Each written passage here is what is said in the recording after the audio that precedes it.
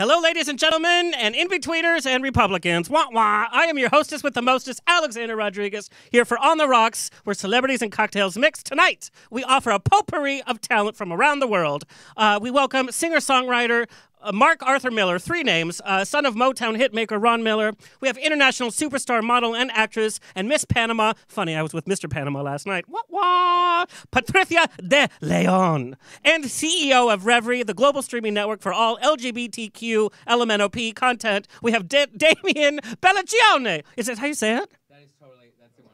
Pelliccione. Yeah. And from A&E's Hoarders, a show I am obsessed with, one of my favorite obsessions, we have Dr. Robin Zasio, the sexiest doctor with the least sexiest people around. Also, we have my eye candy guest co-host, telenovela star, and arch nemesis, Enrique Sapene. And comedian and adult entertainer, Wesley Woods. Let the drinking begin.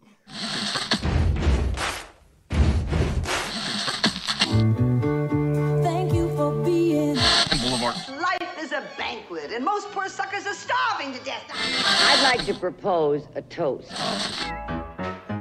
This is On the Rocks with Alexander, coming at you from Sunset Gower Studios in the heart of Hollywood, where I drink with your favorite celebrities and we talk about fashion, entertainment, pop culture, reality TV, and that's about it.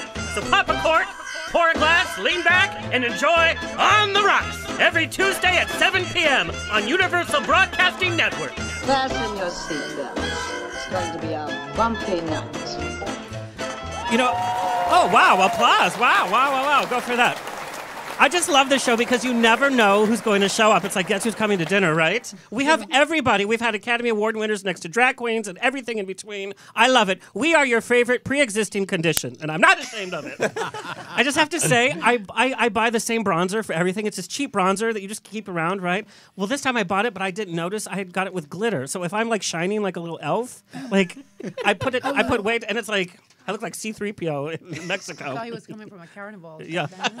I wish. I wouldn't be able to walk if that was the case. Some long Cinco de Mayo. Well, I've seen some long Cinco de Mayos in my day. Today's show is presented by our mega sponsor, Infusion Beach Club. It is the luxury Las Vegas-style resort coming to Palm Springs in just a few months. I will be broadcasting there regularly by the pool for many different types of parties. So go like them on Facebook, IBC Palm Springs. Hello to our listeners around the nation, everywhere on iHeartRadio, Universal Broadcasting Network, Player FM, Spreaker, Stitcher, TuneIn, Satchel, iTunes, and of course we are on Facebook Live to our audience on Hillcrest Social in San Diego, True FM in Ohio, and nationally on REVRY Networks. Woohoo! My mom, Mama Rose, is in the chat room. She is answering all your questions on ubnradio.com. So ask her questions. She's done research. Wesley, she's in love with you. Yay. She did her research. I was like, oh, okay. There you go. So she'll be answering your questions. If it's a burning question, she's going to Skype into the show and ask. Kurt, you're late. Oh, Kurt. Well, Oh my God, poor thing. poor thing, it's my show. That was a sincere apology. Yeah, he wears pajamas to work. I'm in a tie. Kurt, do you have a pun for us? Every week, Kurt gives us his pun. I always have a pun for you. Okay, all right. I'm going to have to, and I'm sorry to our Latinos, it's bad in any language. Yeah. Now that you prefaced it, Yeah. what's the difference between a well-dressed man What's the difference between a well-dressed man on a bicycle and a poor-dressed man and a poor-dressed man on a unicycle? Something with a wheel. It's wheelie bad. I like that one. Higher. Higher? A tire. A tire. Oh, but Wah, wah. Oh my God, that was bad. I'm sorry. I will not be using that in my show. Yeah, seriously. That's a good show opener, Mark. Oh my God. Apologize. Trump, don't fire me for that one.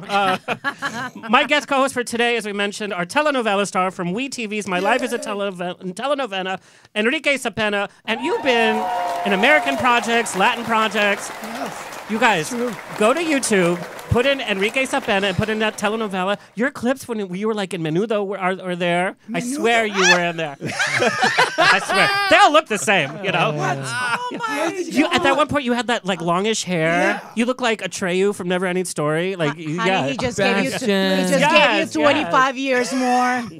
Kill him. Yeah, but I've seen you in everything. New to the show, We have stand-up comedian and adult entertainer Wesley Woods. Wesley has started his comedy career in Las Vegas, performing at many venues, including sets at the Sayers Club, SLS Hotel, fancy. Most recently, Wesley competed and reached the finals of LA's Funniest Comic Contest. Just came here in October, and currently works for some of the top studios in the industry. Wesley, welcome. Thank you.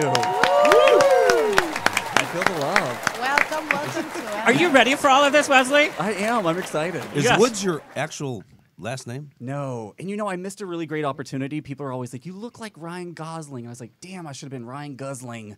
There goes my iHeartRadio syndication. Well, then I should just be quiet the whole time. No, it's such a pleasure. Like I said, we have everybody on the show. And you're so funny. I saw a video of your comedy roast that you did, and it was like boom, boom, boom. I mean, to be witty and do your one-liners and comebacks, that's a hard thing, and you just totally brought it. Yeah, the roast battle at the Comedy Store every Tuesday night. And you won. Yeah, I won. Hands down, the audience loved you. Is doing stand-up hard? Because I know that you talk about you talk about your job and all that. Do you get some guff from some of the crowds? Oh, for sure. But I think performing out in Las Vegas allowed me to really branch out and broaden my comedy routine because you have people coming from all over.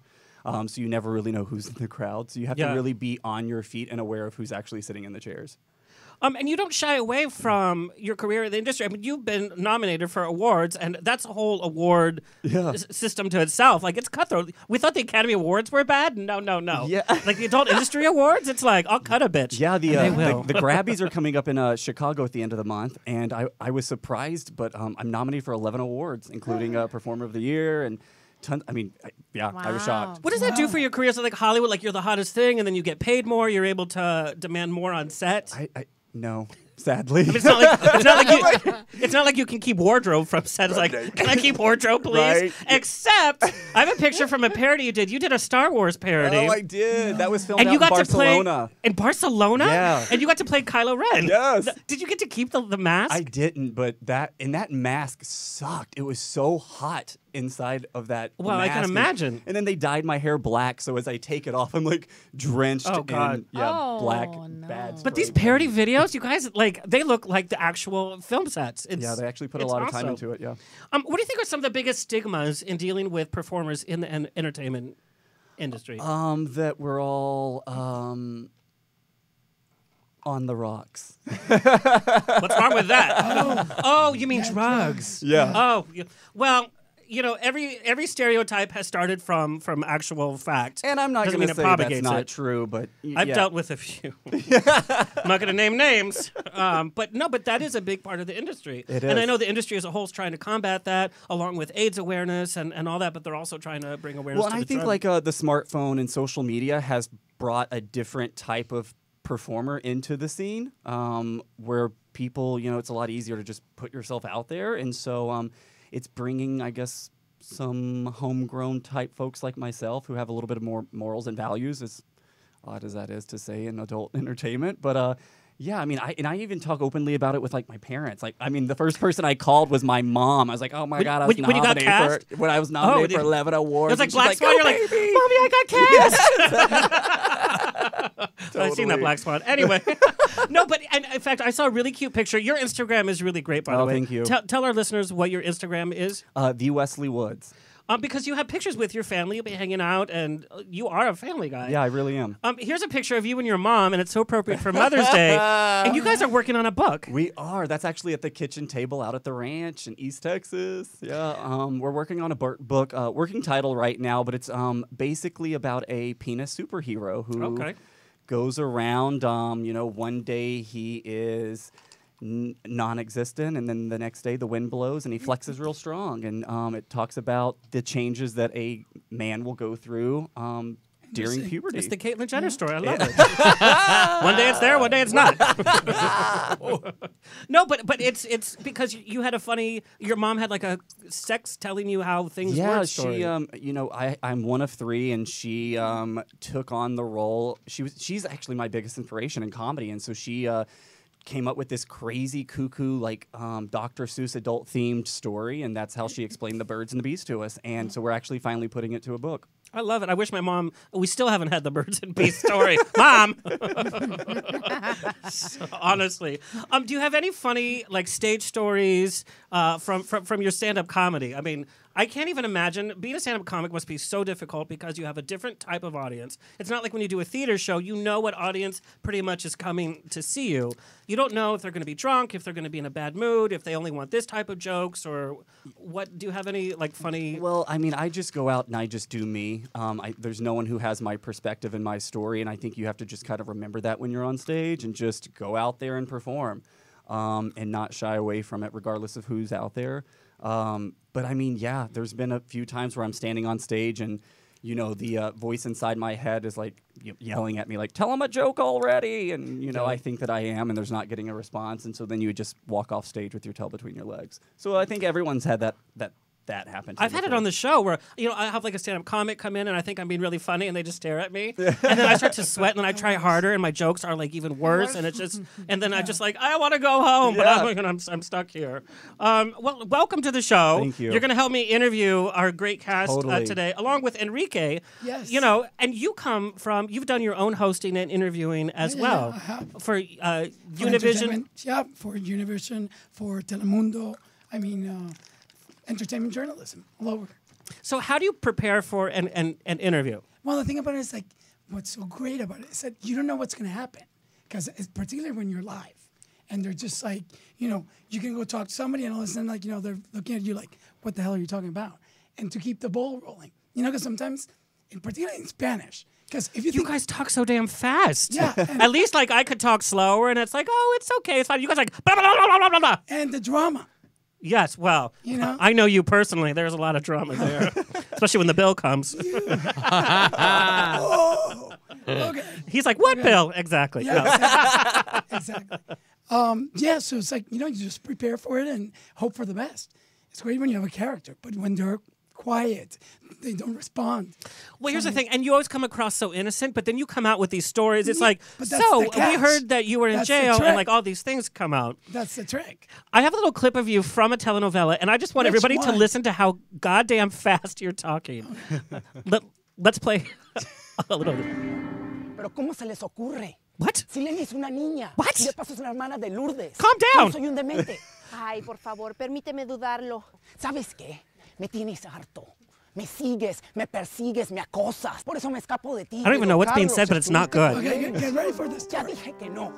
Look at the guy. And the piano. Thank God a piano player was on the See the patio. guy? Se los juro por mis hijos.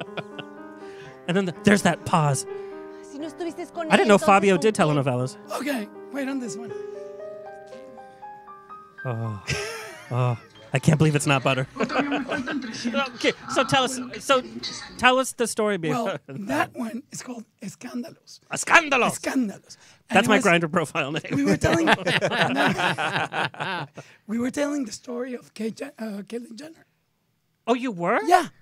Oh, that's weird. The I didn't guy even. with the blonde hair is playing Caitlyn Jenner? Caitlyn Jenner. I mean, before being Caitlyn. He's not quite done yet. Yeah, no, exactly. Well, I'm playing Scott. That's not a cover of any magazine. I'm playing Scott, the husband of the Scott cadet. Disick? Yeah. You are That's such a thing. Scott Disick in real life too. Devoted husband. Yeah. Mm-hmm. Straight with baby mamas. Yeah. Too bad. Straight to bed. And that's what we were doing. That's the story that you saw. Oh, that's so funny. I So, didn't even know that. All. That day, I came back, drunk home, blah, blah, blah. She's dumping my ass, telling me I'm a deadbeat dad. That's what's happening in Spanish. Best dressed deadbeat dad I've ever seen. Right? So, but what's it like? You know, divas in the soap opera world, like Susan Lucci, that's a certain type of diva. And I know you know Patricia Well, from back. What's it like dealing with an actual diva on a telenovela set? Well, I mean, some of them are great, but some of them are real bitches. Yeah. Like big time. I will be Some under of them- the great one. Yeah, the next one. And then But is it true? Are they really that big of a diva Yeah. on set? no joke. No joke. Absolutely. So that's where you learned everything. yeah. Got it. He Buy my tapes. They Buy can my do tapes. it. that. No, but yeah, like some of them are not easy, and you just have remember you shoot an episode and a half a day, so you gotta keep Oh, it wow. moving. You gotta keep it moving, And these women sometimes like, no, the lights, or whatever. I don't like the way I look in this. Yeah, or but my because they boobs, want my it to hair. look good. Yeah. Who doesn't want to look good? That's the main No, concern. you have to look extra good. Yeah. Your butt has to be like up your back. Literally, your boobs have to be up your like neck. Mine it's usually kind of are. it's kind of like a porn. Yes. Yeah, exactly. Lighting is everything. You don't want certain things to look too small, but you don't want things to look too big. Totally there. Yes. Always kinda the like- tanning, always the tanning, always the oil. It's kind of like Alex getting ready for the show. Exactly. With my glitter bronzer. The glitter ones. All right. Well, you guys are here to help me interview. And so I see Dr. Robin Zasio has been calling. So for those listeners who are not obsessed with Hoarders, let's play the Hoarder trailer real fast. I watched the show hour after hour after hour. So good. So good. I do crime scene investigation for a living. This is the worst house I've ever been. You're standing where she sleeps. Oh my God, it's devastating. The clock is ticking to when my son would be taken away. Right now I have about 15 dogs and 9 cats. I can't open it. I'm horrified. I'm gonna have to call somebody to pull you out of there. I don't think I'm a hoarder. Hoarders, all new Sundays at 9 on A&E. That's just crazy. But this is the show that takes my time. Dr. Robin? Hello. Yes, hello. Hey, you're live on the air. Sorry, we're a few minutes behind. Well, no worries. I've been calling your cell. I was a little worried, but great to hear from you. Yeah, so I'm obsessed with you. You know, you're my favorite castmate, my favorite doctor from Hoarders. You know, you come in with that sassy ponytail, and you're just there to do business. Well, rolling up my sleeves, pulling my hair back, and ready to get rolling. And you do. I'd like to formally introduce you. Of course, Doctor on Hoarders, host of Animal Planet's My Extreme Animal Phobia, author of The Hoarder in You, How to Live a Happier, Healthier, Uncolored Life. Check it out. A licensed clinical psychologist and licensed clinical social worker. She has been specializing in treating anxiety and related disorders for the past 16 years, utilizing cognitive behavioral therapy and exposure and response prevention techniques, and has established the Anxiety Treatment Center in Sacramento, which you own and currently run. Welcome to the show, Dr. Robin Zasio. Oh, my gosh, it's a pleasure, and I've been really looking forward to this. Oh, sorry. We're playing all this applause that you can't hear. So, Doctor, just to get down to it, you're currently in Sacramento running this amazing treatment center. If I lived in Sacramento, I would need anxiety help. How did you end up in Sacramento? That was a joke, by the way. That is far too long of a story to be able to explain to you. But since I've gotten here and been running this practice, it has been the most amazing experience because we are actually the only program in all of Northern California that is helping people that are not only struggling with anxiety disorders and hoarding disorder, but a specialty practice. So we don't throw the kitchen sink at people, as we really specialize in helping people on the front line treatment modalities, which really is about exposing themselves to their fears, really being able to identify what is causing your fear and going after it. How do you get into something like this? As a kid, you know, people say, I want to be an actress, I want to be a firefighter, and you're like, no, this is what I want to do. How does that attract you? What sparked your interest? Well, strangely enough, when I left high school, I didn't know what I wanted to do. I knew I wanted to further my education, so I went to college, and it seemed like the right thing to do for a girl at that time was psychology.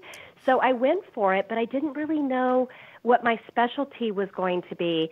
And then I actually stumbled across forensic psychology, which is about a person who has mental health issues, that commits crimes, and it was really fascinating. But a turn off of the freeway one day changed my entire course when I went into a facility that was starting an anxiety program, and they said, oh my gosh, we'd love to have you here. And within 2 weeks, my entire focus shifted. And what is so cool about this work is it's very behavioral. It changes people's lives because they're doing things differently. It's not just a mind shift, but it's thinking differently and then doing things differently, which is so much of what you see with hoarders. Well, and each episode is clearly so different from the minute you walk in and the type of hoarding. Some people hoard objects, some people hoard food, some people hoard things we don't even want to talk about. There's been a few of those. Yeah. Do you remember your very first hoarding client that you went to visit? Do you remember the first one where you opened the door and you were like, oh my God, this is it face to face? I do. And she was actually a security officer. And she had a few dogs that she loved and adored and took really good care of. And I remember I walked in and she didn't have electricity and things were sort of powered in whatever way she could, battery operated. And it was so difficult because of the dilapidated conditions that she was in. And we couldn't really do a lot for her home, but in this case, she had her parents' home that was next door, and both of them passed away. And so she took all of their stuff and moved it into her place. And she lived in about 1,100 square foot of area, and it was just filled to the top. And, by working with her, she was able to start letting go and see that there was a better place to live and that her parents would really be okay with her letting go of her stuff. That was the first and probably the easiest job I've ever done. It only seemed to get more difficult after that. You're so amazing. The way you talk. Number one, I want you to read the biography, the book on tape of my biography, because your voice is so amazing. Well, thank you. Yes. How do you not get rattled in situations like this? I mean, it's just crazy to me. You're always so calm and collected, and sometimes, there's violence on the set. How do you keep this all together? How do you mentally prepare yourself to start a new client? Well, I think the first thing that I would say is to, kind of think about a surgeon. He's got to do a brain surgery. He's got to, remove a tumor. And I'm certainly far from trying to compare myself to that type of specialty and extremity, but they have to stay cool. And what I know about working with people who are struggling with hoarding disorder is that they've already been met with people who have agitated them, been angry, been irritable, and we have to approach them in a way that is different and unique, which is staying calm and listening, because so oftentimes at the point at which they come in front of our doorstep, they have had it, they don't have any trust, everybody has come out there to their place telling them what to do. In many cases, people have gone into their home, removed the stuff without their permission. And so what I want them to know is I get that this is a mental health condition. This is driven by anxiety. Nobody, when they're in high school says, I want to grow up and live in a lot of stuff and be isolated and have people threatening me all day. That's not what's happening. They have a hoarding disorder that causes these symptoms. And we're going to get so much further by helping them to understand that we understand that this is driven by anxiety and fear. And then if we can work at that level, we're going to have so much better results than otherwise. This is great work, and I didn't realize how big of an issue it was. You guys don't have any lack of new people for the show, season after season. Why do you think this has become such a hit? Everybody is watching the show. Everybody's binge watching the show. Why do you think we're all crazy for this show? I think there's a couple things. The first thing is that people who struggle with hoarding disorder are very shameful and embarrassed. They don't need to be, but they are. And so they isolate, and they oftentimes can have neatly organized yards where you would never know that they're struggling with this condition. And so they live in isolation and kind of this protective covering of their home. And over time, as mental health issues have increased, more and more people have struggled with this condition. And so as Hoarders, as being, in terms of the show, has been the first of its kind to showcase this condition, it's opened the door to helping people to understand, look, there's treatment. You don't have to be embarrassed. You don't have to be ashamed. This is a mental health, condition, as I mentioned, and, we'll come and help you. And my practice has grown significantly as a result of this show, in the sense of helping people to see that there's help out there and there's people who will understand and help you in a very kind and compassionate manner.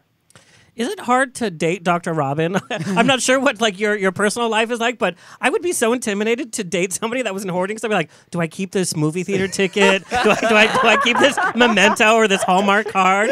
Like, how does somebody go on a date with Dr. Robin Zasio? Well, first of all, no one's dating me because I'm married, and I have been married for a very long time. Congratulations. So, I'm sure your garage is the cleanest garage anyone's ever seen.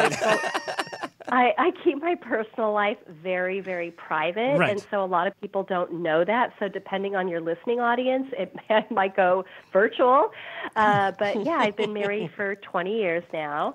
And my husband is a very neat and organized person, and I am as well, God. although he would disagree when he walks into my closet because I have probably about 250 pairs of shoes. Yes! Yes! That is hoarding. Our listenership just got really excited. Yes. It's hoarding. That's not hoarding. That's Imelda Marcos. That's Can't go wrong with that. fashion. That's That's fashion, girl. No, that's normal. Oh my God, Dr. Robin, let's start a new show called Fashion Hoarders. Yes! You're onto something. Well, I don't know. I guess I don't know what my fashion would be determined to be, but, I do love shoes. But what I will say is that I'm very good about making sure that I can find my shoes. If anybody has read my book, there's a story about, not wanting to, be under the bed with my feet flapping in the air as I'm trying to find the match to another one. And so I'm late and, trying to scramble and feeling frustrated and tripping over my clothes. Like, I do have them, kind of nicely situated, and they do get a little out of control, and I have to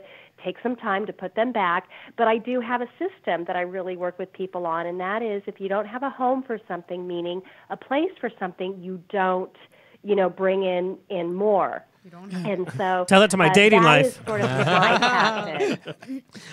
I love everything about this, like to know that you collect shoes. It just excites me. We got so many questions for you coming on the show. People want to know, what is the actual shooting schedule? Because what it seems like to the audience is you guys are there for 3 days. How long are these days? And where do you stay between, like, on your off time? Do they put you in a local hotel? And what do you do once you're done filming for the day and you have to go back the next day? What do you do to relax? All these questions we got. So it's a pretty exhausting schedule because there's so much preparation to leave and keep my practice running. Typically, we are flying out to very isolated locations where we have long drive times to get to the town that we're at. Sometimes the town we stay in, which, yes, is a hotel, can be a distance from the actual home. It's actually 4 days of working. Well, actually, truth be told, it's 5 days of working with the person struggling with hoarding disorder, in that there's an entire crew that goes in and films the first day, interviews them. The second day, there's interviewing family members and anybody who's important to kind of hear from. And then there is a 3-day cleanup. So it's actually a 7-day Oh my God. commitment that all of us give up from our family, from our work, from our friends, From from your our shoes. animals. Yeah, it's quite from my shoes. I take it with me though.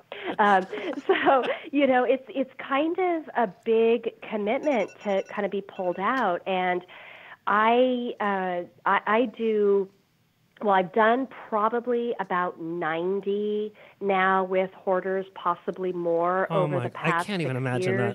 that. We're on the 9th season.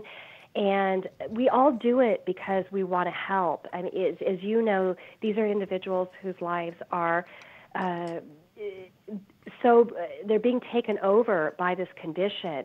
And there's always a crisis. And the reason why we are selecting people that are in crisis is because the risk that they are facing is so big, losing their children, a loved one, their home, their job, and Their own lives at sometimes. What's that? Their own lives, like they're in danger of their own life. Oh, sure. They Yeah. can die Yeah. in the stuff, absolutely. And there's many, many stories that we're hearing now. There was just one in Sacramento last week in which ABC 10 contacted me because somebody died. And it's very real. And as much as you look at it, and I think people want to laugh and poke and what's wrong with them, this is real stuff, and it is mental illness, and we just have to understand that like depression or schizophrenia or any other condition, it's caused by chemicals that cause them to have difficulty. And so, kind of going back to your question of how can I do this, we just have to promote understanding of that. And so diverting from the question that you asked, how do we take care of ourselves? It is the most amazing, supportive team that we work with, and it's a very small team. And so at any given time, we pretty much, because most of us have been working together for the past 6 years, know each other. We really support one another.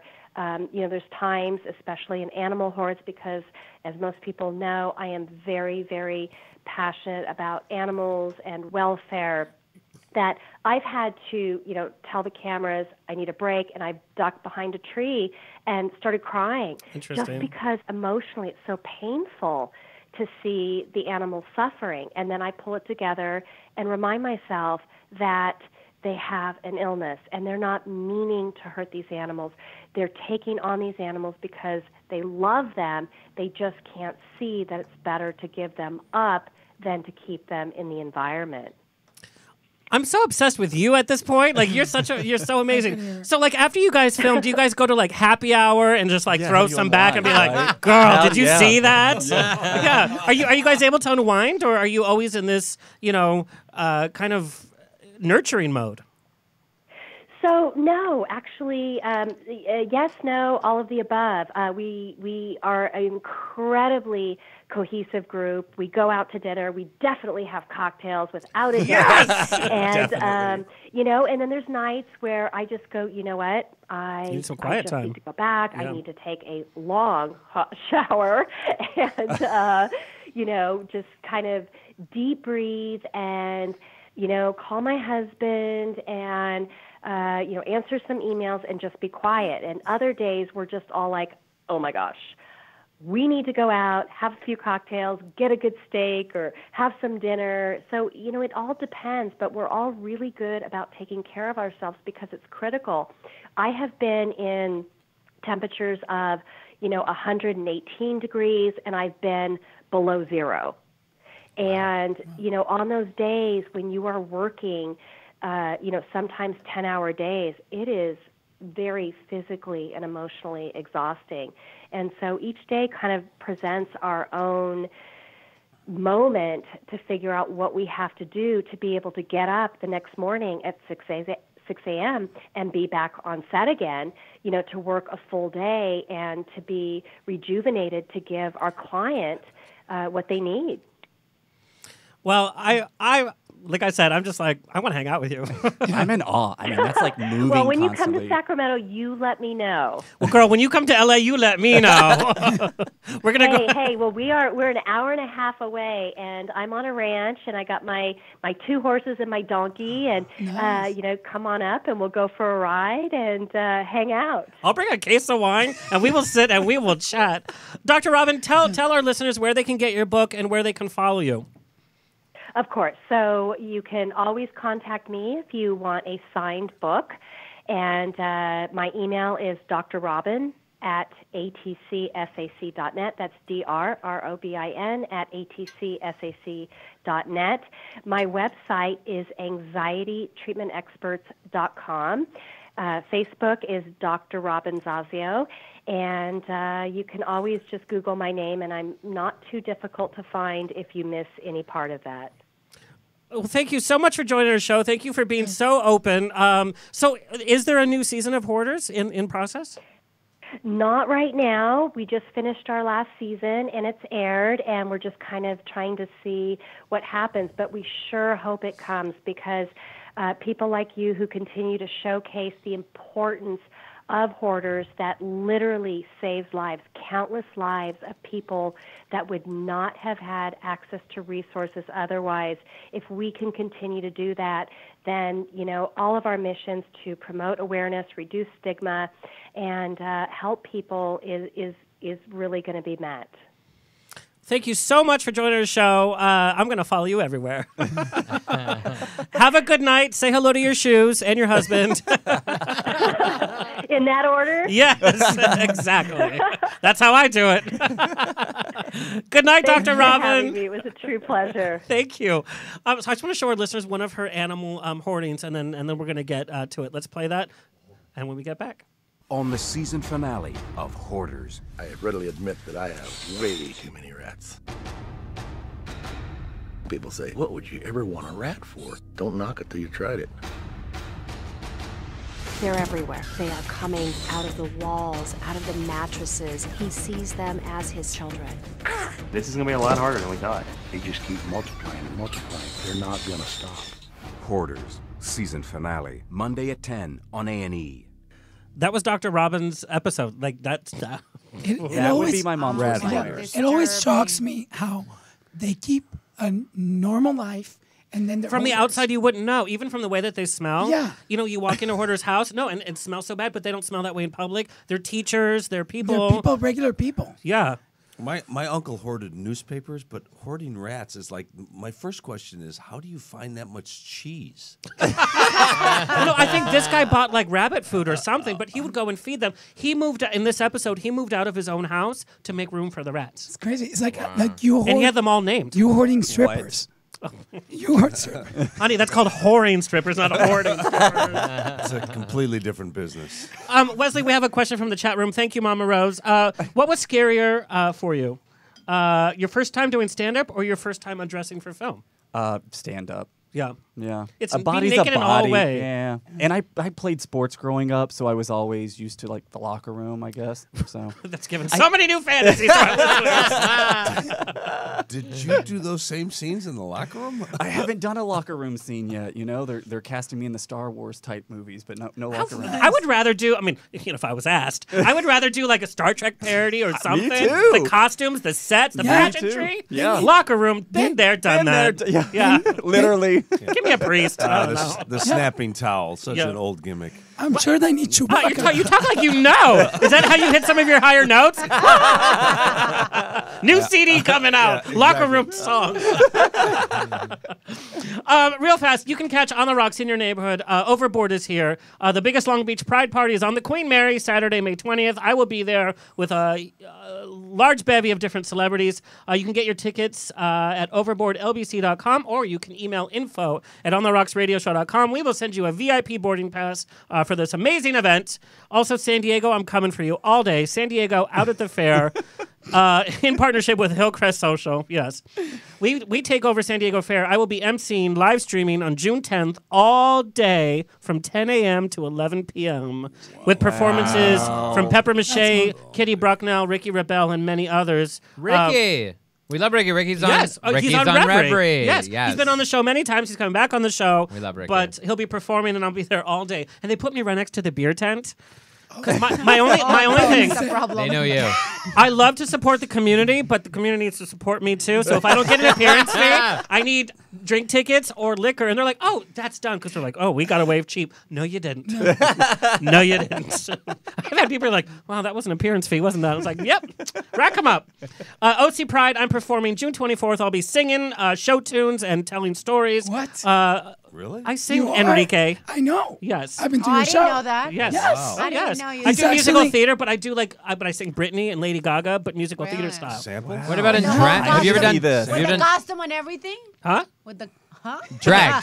Have you done drag? No, I was part of the WeHo cheerleaders because they've been around. They just celebrated their 30th anniversary. I was so ugly. They were like, "Hey, thanks for your time," because I didn't want to shave and I didn't want to put time in the makeup. I had like 4 eyebrows one day. No it was ponytail, It was no awful. nothing. I'll tell you, it was really popular though with a certain crowd. Yeah, and I was like, "Oh, do I not?" Anyway, You always do. Yeah. Wawa! So I'll be there singing. at 4 p.m. That's my time slot. Thank you. Columbus Pride, I'm coming for you. Mid-July, I'll be emceeing and live streaming with Megan Mullally from Will and Grace. Wow. That's going to be a good time. That's awesome. Alrighty, so let's get this show on the road. Actually, I'm going to change things. Let's give a shout out to our sponsors so we can focus on the show. Tesloop. Tesloop is our tried and true sponsor. If you're traveling between LA and Palm Springs or LA and now San Diego, relax and leave the driving to our friends at Tesloop. They offer sustainable transportation experience with city-to-city travel on all electric Tesla vehicles. Do you have to leave, Mark? No. Oh, okay. I'm here. Yes, you are here and present. I'm sending someone for ice. Yes. This is the kind of set we have. We have Spunk Lube, but we have no ice. You guys, ice girl. Yes, I've traveled on Tesloop, and it is the luxury experience. It's cheaper than an Uber, and you can't even imagine. And prices starting at $39 per seat on certain days. Go to Tesloop.com for more information. Our other sponsors, HOOCH app. HOOCH app, you buy one drink, and then for 30 days, they send you a free drink every single day. It's amazing. Oh, you like that. Oh, I do. And it's based on your city, so they'll send you to a new bar with their signature drink every day. Oh. And they've given us a code word, turnt up. That's the code word they gave us. TURNTUP. So you pay $1 for your first month, and you get 30 free drinks. Wow. Yes. Oh, no, we have to. Of course, our tried and true sponsor, Spunk Lube. Spunk Lube is featured on many sets in Hollywood, just not the ones you think of. A little dab will do you.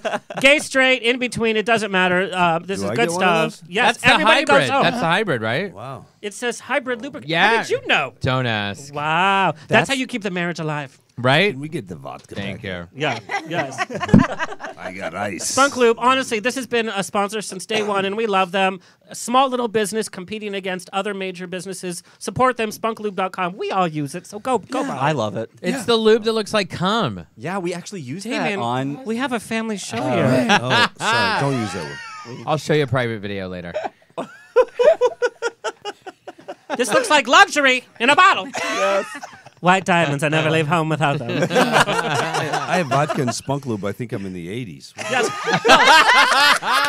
Wow. Wow. Who brought it? You'll be able to take it home to your lady friend. Yes. Also, our media sponsor, Bears, Cubs, and Scruff, in an Instagram account, and they celebrate every type of mail, and they repost all of our stuff, so we love them. Go like them on Instagram. Speaking of Bears, I'm the new entertainment editor at Bear World magazine. In fact, they're coming out. Bear World TV. We're Yep. doing a launch of REVRY Yes. in New York City at LGBT Wow. BizTech Week. But they're here this week, too. On the 17th. Yes, yeah. We're actually going to be premiering the new travel show. There's going to be a little preview during Out Web Fest on Sunday in the REVRY block. I know that very well. That's awesome. So you can look for my articles there. I'm giving sassy movie reviews, not the typical, oh, blah, blah. I'm like, this movie sucked, and this is why. But I've written about Chris Pratt gaining weight, losing weight. What do we think about that? So look for my weekly articles. Thank you to our fashion sponsor, Swish Embassy. Swish Embassy. Not Swiss Embassy, but Swish Embassy. They do these pop culture T-shirts, so every week I'm showing you a different T-shirt. Last week, of course, was the Golden Girls. This one, Liza Minnelli Monday. Here she is on her cabaret. But they do Golden Girls, Liza Minnelli, Mommy Dearest, Patti LuPone, all of these amazing T-shirts. Ab Fab, everything. And the T-shirts are so comfortable, you guys, and they fit. Where's I'm a little husky. They have women's clothing, but then they have for like the tight, whatever they have where they like, every man will look good and woman would look good in Swish Embassy. Look them up. Also, our other fashion sponsor, Zoo for the People.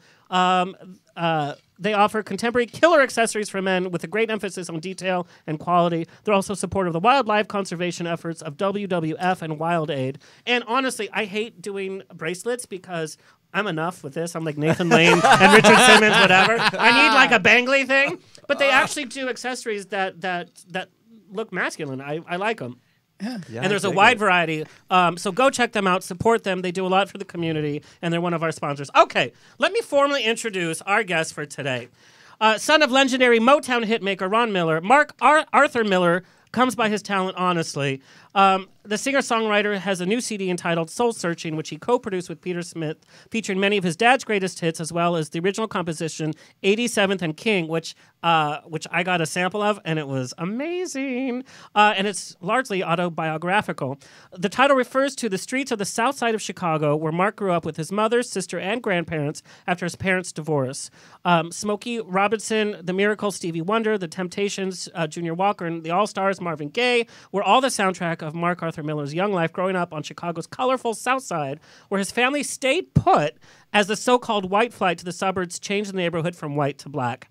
A goldmine of culture experience was the result in music, of course. Little did he know that the music that shaped his life was largely created by his father, Ron Miller, whom he reunited with as a teenager and often sang on Ron Miller's demos. Mark Arthur Miller will be performing at the Catalina Bar and Grill this Thursday, May 18th. At 8:30 p.m., which is a great space, and it's so perfect. In fact, we have a little clip we're going to show. So welcome, Mark Arthur Miller. Yes. Also joining the show is Patricia De LEON. Patricia. It sounds like it's This is not a telenovela. No, I'm going to do it, goddammit. I never get to do it. I have white people on the show all the time. I'm going to do it. It sounds like a face cream I paid like $800 De LEON for your face.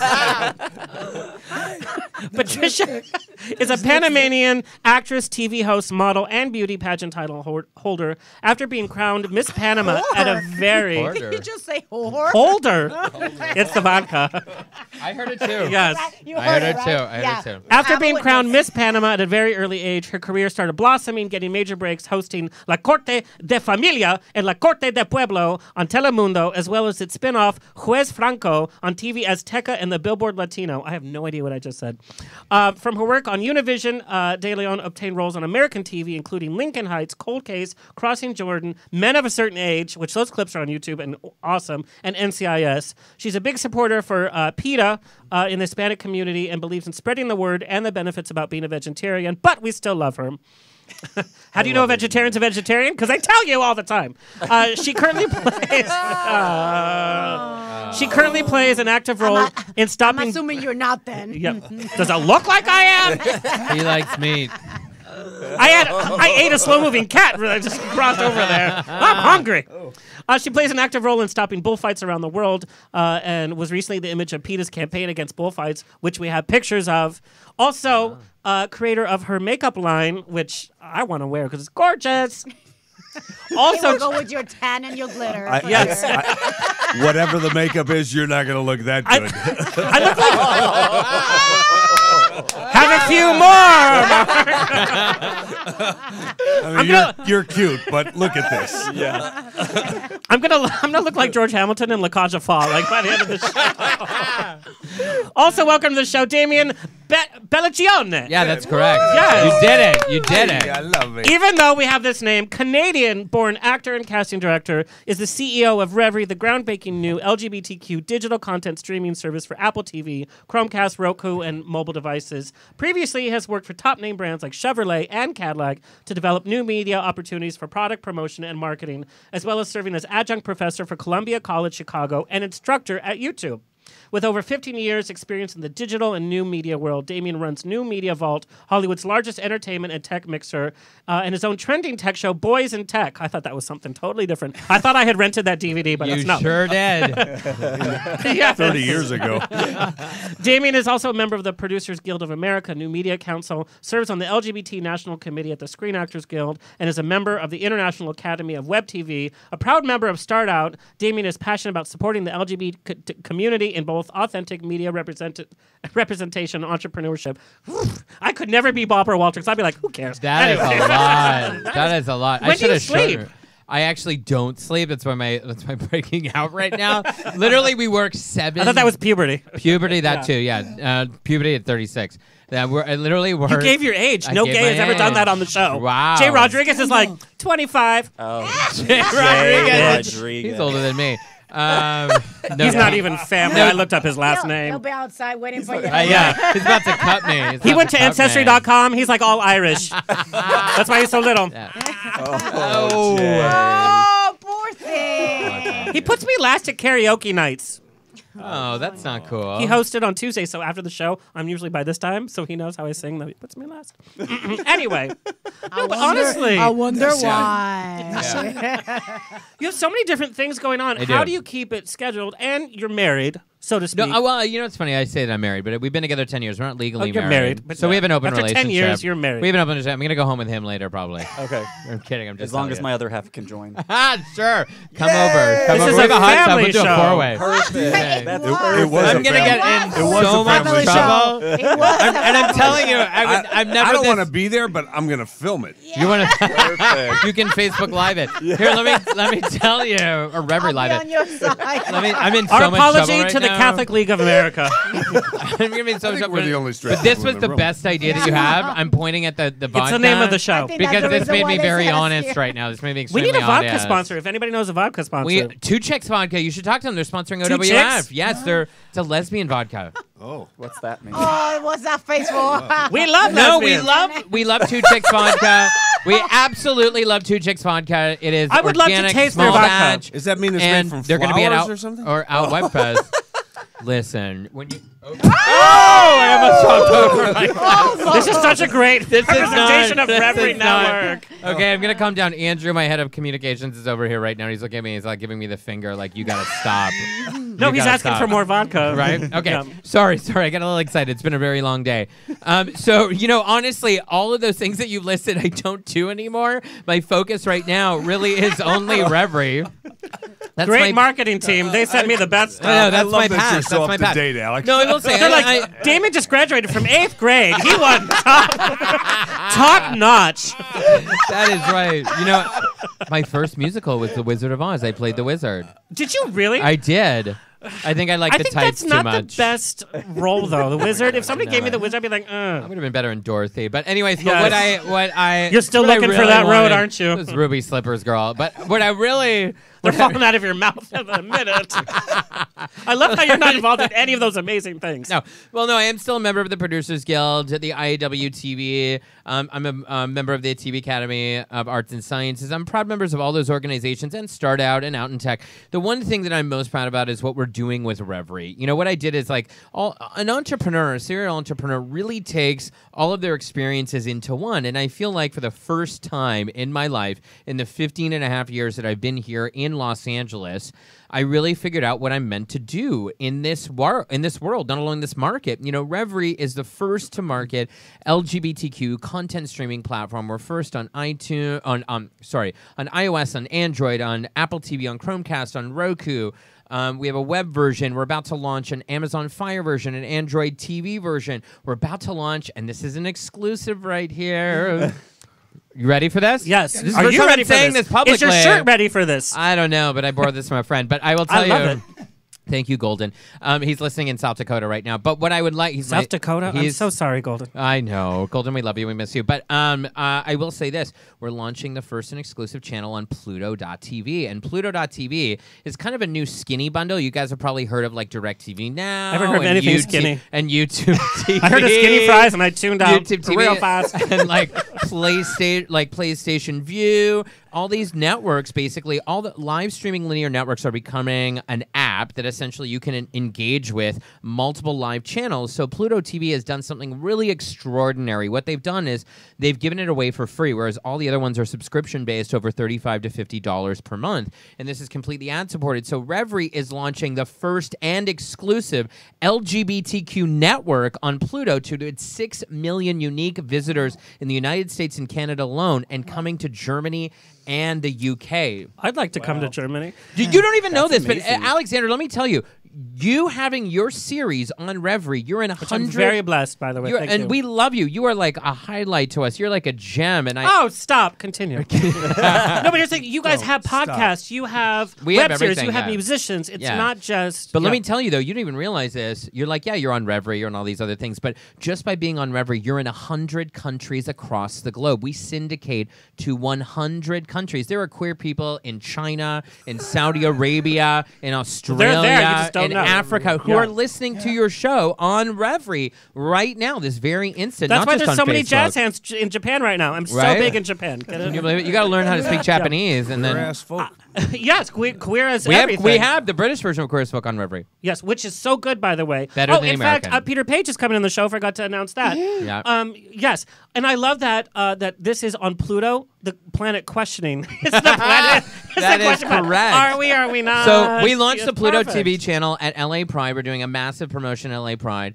And I think the greatest thing is that we are format agnostic and we are genre agnostic. So when you go to REVRY, you're going to experience something really truly revolutionary. You're not going to find a lesbian, gay, or bi or trans section. You're going to find comedy, drama, fashion, I love that because lifestyle, that's what it is. podcast, music videos. You can stream anything basically, and we're curated entertainment. So the real true unique offering that we have with REVRY is the fact that we're curating the best of the best in LGBTQ content, and that I think is what's really exciting for our subscribers. Let's play a little trailer that REVRY has put together that's just like in quick flash, which I love this trailer. Kurt. Here we go. Thank you, Kurt. It's like nothing else on earth.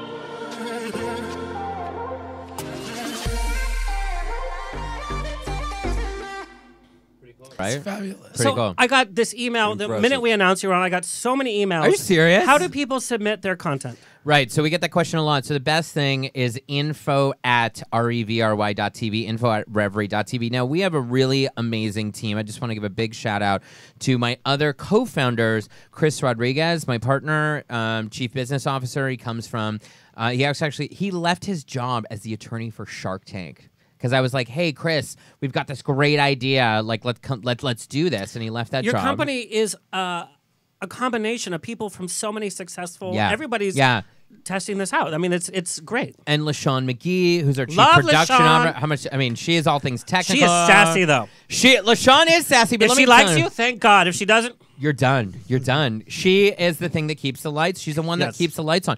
LaShawn has an editorial production background. She comes from Selma, The Amazing Race. She's a vet.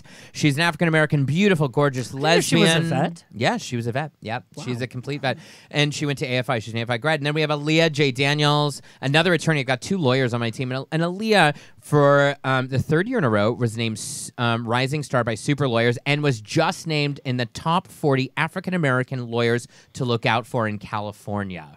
wow. And she is our chief operating officer, and I have, of course, the fabulous Canadian, white, skinny, Italian, whatever the hell you want to call me, CEO, who came up with this crazy idea. We got together because we felt like we were not represented in media. When you look at other networks, other channels, they were not including like the true diversity and inclusivity of what REVRY really speaks to today, but was not with other queer media outlets in the past. And it's no tea, no shade to them. I respect and love everything they've done. Because you know what? If it wasn't for them, we wouldn't be here today. But the great thing about what we're giving with REVRY is a voice to the voiceless. And I'll tell a quick little story if I can. 2 months after we launched, we actually had a big article on Macworld, and it rippled into about 6 different languages, 55 articles across the globe.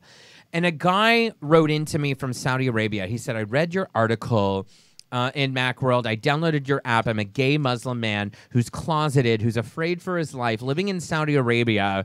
And for the first time, I've seen myself represented in media. Thank you for doing what you're doing. Wow. You have no idea what hope you're bringing to the rest of the world." From a culture that his life is literally at risk. You know, at risk. You know, we hear about gay bashings in West Hollywood and we're horrified, but people are being thrown off roofs. People are being killed for being who they're born. Yes. Like, come on, and this is the great thing is apps are global. So the content that we're delivering through REVRY is a global thing. Like, I never dreamed in my this whole iteration of REVRY in my wildest, like, anything that you can imagine, that we would be affecting a global audience. And that truly gives me so much excitement and hope and passion to wake up at 6 a.m. and be here at 7 p.m. racing Girl, your from the emails office. don't part until 10:30, please. They don't. You're watching. They I'm totally don't. teasing. No, it's true. But I wanted to talk about diversity because we're talking diversity with the LGBT community.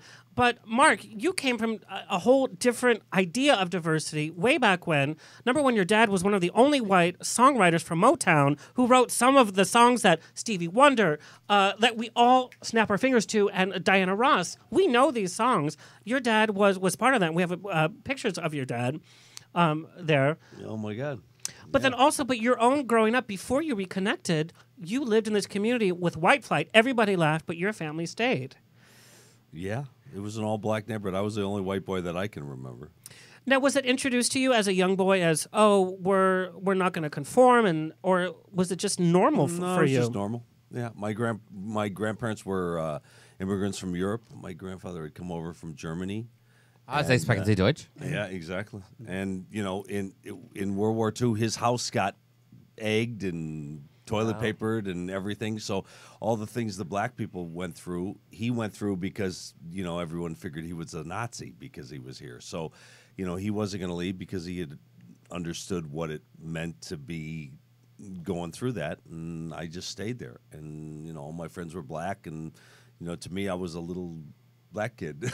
Did you get picked on, though, for being the only white kid in the neighborhood? Sometimes I did, yeah, absolutely. And then I had close friends. My closest friend since I was about 5 was always stuck up for me, and he would even get called an Uncle Tom sometimes because of it. But it was great. I wouldn't have changed it for the world. It was awesome.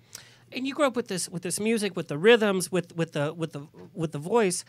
How did you develop your own voice from all of this music that you were listening to? Because your voice, I have to say, when I got your tracks, I expected to hear something different, and I was surprised by this whole different voice that's reminiscent of what your dad did, but it's also this plaintive, gritty voice. It doesn't fit anything. How scared were you to start singing with your own voice? Extremely. I started out as an actor and a professional athlete, and I just, the music was gonna. I always tell people that I got to the music in this long path.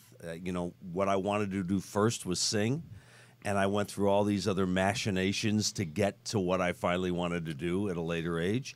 I think I had a great voice coach for the last 20 years who said, "Let's sound like you," and what I really felt in my heart from the beginning, which was the music I grew up with. And then I started to create, basically what I wanted to do that was me, based on what your life is. We all do things based on what our life is and what our experiences are. And music is the best way to, music or art or acting or comedy, we have to express ourselves and these amazing stories that we come from. No, yeah, you have to find out who you are.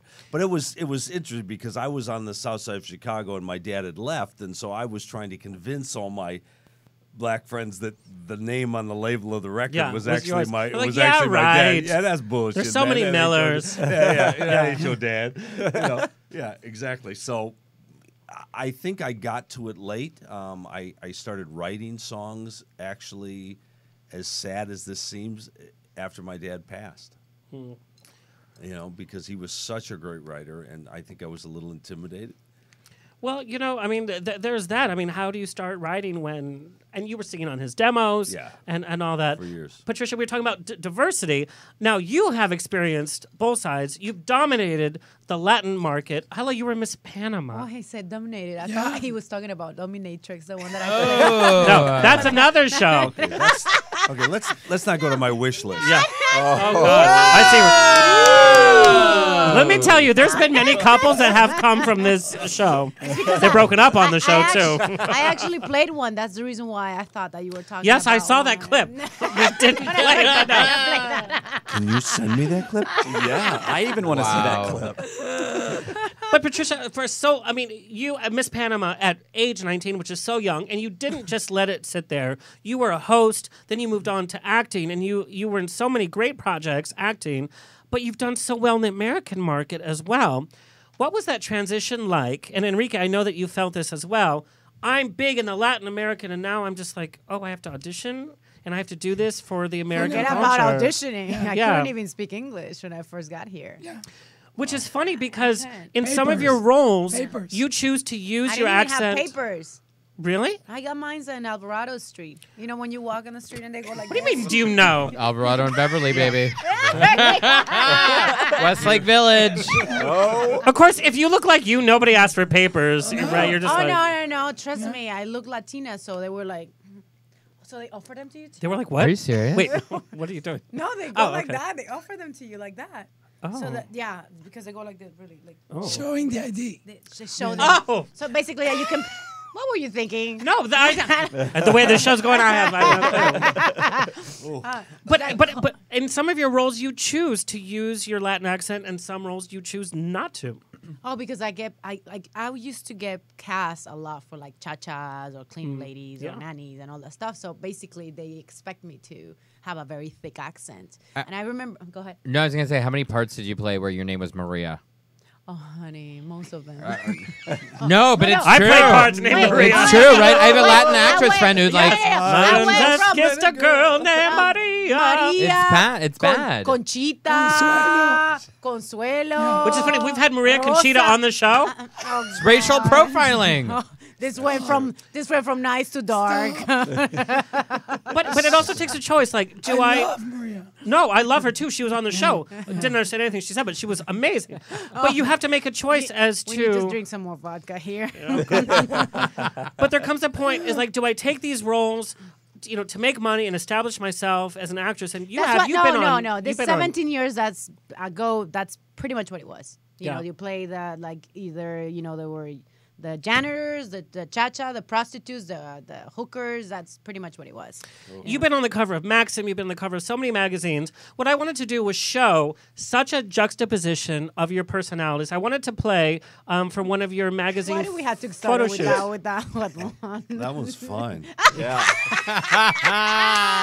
On this show, honestly, our listeners are from all over. Kurt, I want to play the clip from the magazine shoot, and then I want to also play the clip from one of your dramatic scenes where you use the American accent. Here we go. And I don't think that's the one. También estoy lanzando una campaña muy fuerte con la organización PETA. Es una campaña en contra de las corridas de toros. Y vamos a hacer las fotos un poco sexy. Sorry, it was start at the beginning. Yo soy There we go. Patricia De LEON y hoy yo voy a ser tu figura nítida. Nuestra figura nítida, además de ser una de las actrices más sexys de la pantalla, ha sido modelo Miss Panama, presentadora de noticias. Okay, so that's y lo very más sexy. importante Yeah, that's no drama. There's no drama there. Wait a minute, no, what I wanted to do is show this. This is a whole career. Beautiful model. So juxtapose this next to your dramatic turn. And this is what I love about your acting. There's another clip, Kurt. Kurt, we Kurt. just went from a family show I know. to this. Maxim models, porn stars. Come on, Alexander. I never really thought this was a family show. I guess I can't really call myself a star. Old dirty men in the corner. Come on. Am I really a star, though, if you didn't even know who I was? So What? I'm not really a star if you didn't know who I was. Why? Why should all gay men know who porn stars are? shouldn't. We'll have a whole ¿Qué tal conversation amigos? about Yo soy that. Patricia De LEON y hoy yo voy a hacer. Where did you get So that, sorry. by the way? There's two clips. Where did you get Well- that? I don't even think that I've ever seen that. Yeah. I've been your friend for years. And I've never seen that. I'm glad I saw it. I'm not mad at it either, honestly. Anyway, Wow. no, there's a dramatic scene where you've lost your son who goes missing. And it's funny thing. It's like so everybody sorry. everybody goes from like you look like this, but I get cast all the time for like characters that I wear no makeup whatsoever. And you were in tears for the whole thing. It's very dramatic. Yeah, literally. I would totally cast you as like someone like in a Texas trailer park, and you have to learn how to do a Southern accent. Would you play that role? I would play anything. You Right? could just like, come stay at the ranch. You'd have it in no like time. the whole thing. Like honestly, I think the biggest thing right now in Hollywood should be anti-casting. So it's like, Absolutely. yes. Absolutely. So do not cast against type, so we can actually see what you can do. Exactly. Right? Exactly. No, Okay, I'm but gonna it's- cast you in something. Yeah. We're gonna do a project together There we now. go. Okay, there we go. There we go. You've been cast on REVRY. Andrew, take a note. Done.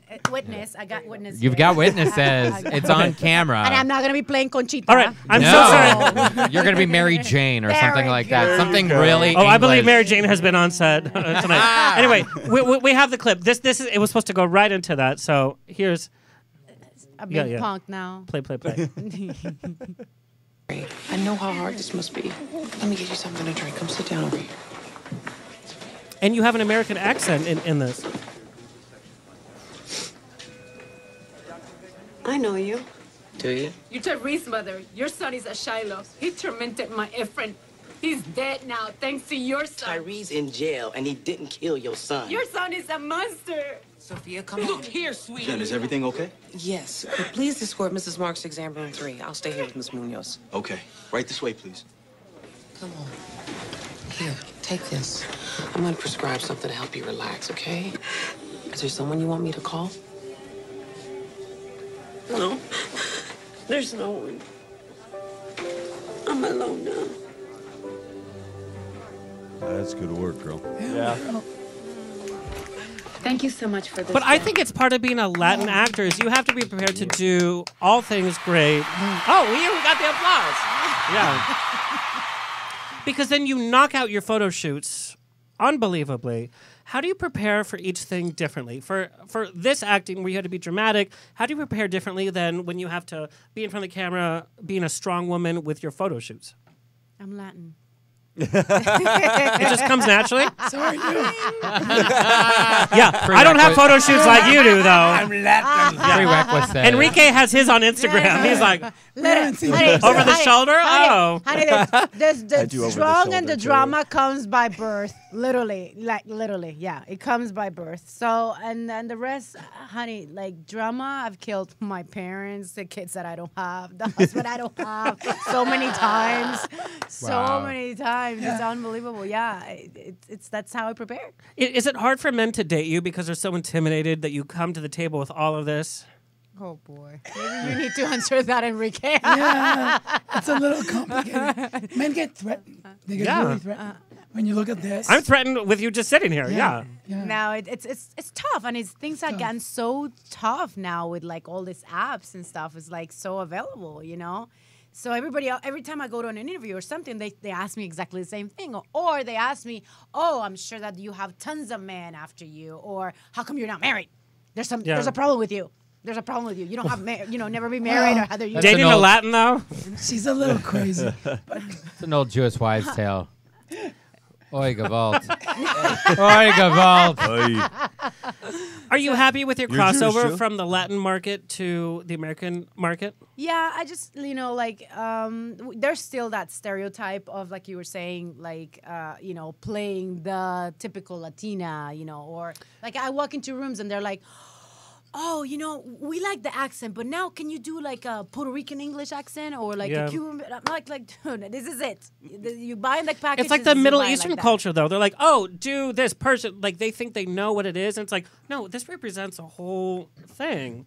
And Enrique, you've dealt with this too. Like, oh yes, in the American market, you're taking off, but then you get drawn back to Latino market. You can do this show for this amount of money. You have to be on set for 10 days. Do I do it, or do I just stay? Well, the thing about it is that if you can work both markets, why not? Yeah. Which we're blessed enough to speak Spanish and English, so you can go back and forth. You can barely speak English. And with teachers like you, gee. At the chapel at the Abbey on a Sunday, he's like, Please. It's your whippersnapper. I'm like, it's Nikki, or no, it's oh god. Don't worry, Alex. I'm gonna take you to Alvarado Street. Yeah, exactly. I love that because they have the best I live mole. on Glendale and Temple, so I'm real close to Alvarado. I know exactly what you're talking about. There you They go. have Oh, the I think only saying good mole in Olvera. town. Oh, Alvara's a whole other part of town. No, they have great mole, and it's Yeah. by the train station. I could get out real quick. That's touristy. At least I can speak.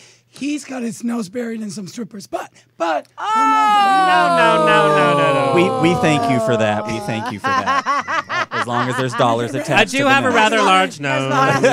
make it right. No, but yeah, it's like the fact that you can work on both markets is a blessing.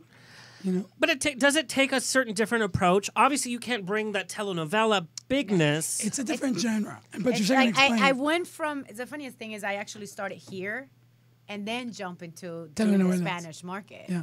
You know, What's as an funny because they actor. probably said, do more. Yeah. And So- people assume, oh, telenovela is overacting. It's not, because when you watch them, when they slap somebody, they really slap somebody. I remember going to my first day. I was coming from here, so I'm like all pale, like a chubby, a chunky monkey. I get there. You're not a chunky monkey. No. I'm telling you, I was like a chunky monkey compared to the girls that were there. Compared to the girls that were there. No. So I get there, and I'm all white, and I look at these women that they look like, the Loompa Loompas, that are all, that are all like, orange. They're orange, and they have oil, and they go into these things, and then their butts are like big, and their boobs are all the way here, and I'm thinking, oh, I'm gonna get fired like right now. So I remember starting my first day, I get called up. I go from location, from doing my first scenes, and then I get called in, and then I walk into this room, and there's like 10 of the producers, and they're like, and I'm like, oh fuck. So I'm gonna get fired the first day. So I love when Latino people curse because it sounds so different. It's funny. Yes. So he's like, they're like, well, it's not work. The scenes they're not working out for us. I'm like, what is not working? So I already went like this, you know, like a little snake, and I'm Defensive like, mode. yeah. So they're like, they're plain, and I'm like, I'm sorry. Can you elaborate? She used her HBO voice. Yeah. Can you elaborate? He's And they like, thought elaborate was a Spanish word. Elaborate, party, tequila, then So they're like, well, it's just you're not projecting. You're not projecting. What am I, a pistol? What is this, And no, they wanted me to. I'm like, oh. What you wanted me is you wanted me to be one of those clowns that you hire here. Literally, I went off that bad. It was that bad. And they're like, please don't get upset. And then please don't get upset. No. And then they're tell like, that to a Latina or Latino. You're gonna get upset. Yeah. You're done. You're done. You're done. It didn't finish there. I mean, they're that comes like, with a contract. we don't know if the shorts that they're putting on you are too tight or there's just like a little fat coming in. No. Come on. So I went from literally almost killing him to like literally killing him. Yeah, exactly. So I'm like, I'm sorry. What did you just say? I said, I'm sorry that you don't have really qualified wardrobe people here. Whoa, that is some tea, girl. She didn't spill the tea. She made it and kicked it off herself. Okay. It was really Give the hard for shade. me to come from here to there because here it's all about like, how talented you are. There it's literally like how you look. You know what I'm saying? It's how you look. As long as you know how to read. Literally, I have people, and I'm sorry to say this, but I actually have girls that I was working with that like had a baby suit, you know what I mean, like a pregnant suit, and she's like, oh, they have ear prompters. Yeah. Ear prompters. Wow. They use ear prompters. I don't believe in ear prompters in anything on Broadway. Al Pacino used them on Broadway when he was there. They just accused Johnny Depp of using them. I would not believe that about Johnny Depp. I wouldn't believe it either. So But anyway, telenovelas, so the girl, you could hear the guy whispering like, she's like, oh, why am I going to the hospital again? And I'm gonna think, oh, this bitch is so stupid. El stupido. Yeah, she has the suit, and the guy's like, honey, because you're pregnant. I just wanted to slap her. But the funny thing is when I would want like a high-pitched gay guy voice though in my earpiece. If I was Hello. Maybe that's my new calling. I'll be that person. Stop. when telenovela actors. But when Stop it. I love Mark Arthur Miller's bringing it. When telenovela Stop The it. straightest person Let's here. do this straight. when telenovela actors audition here, you've seen a couple. Oh my God! So Because I they're bump so into, big. So I bump into one of them, and I'm sitting outside. You bump in or you push one over? Right. Because I've seen you, girl. I'm sitting outside waiting, right? And then all of a sudden you see this girl comes in with her little suitcase, and I'm thinking. And then this other actress is very well known. She goes and says, "Is she a stewardess?" I'm like, "What?" I'm like, just because she's in every hotel from here to whatever. Leave a tip at the door. Fly with me. So this is an audition where she has to actually change on a lingerie because the scene is like she goes from like She being changed during the normal- audition? So she changed in weird. the Yes. audition. That's she the story. She put on lingerie in the Yes. audition. Were her boobies out? With their boobs out. Everything?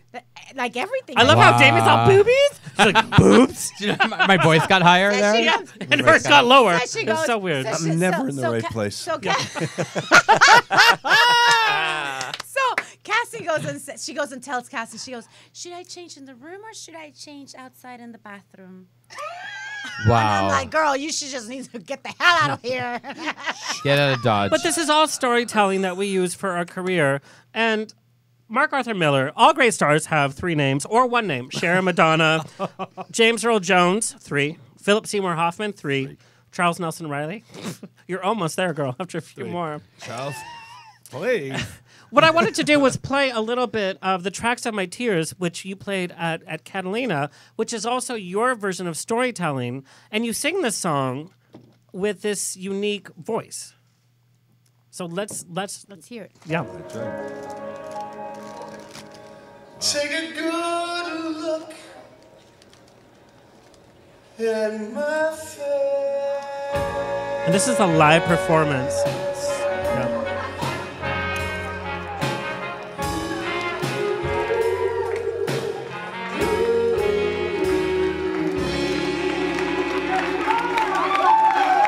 I'll be doing that song on the 18th.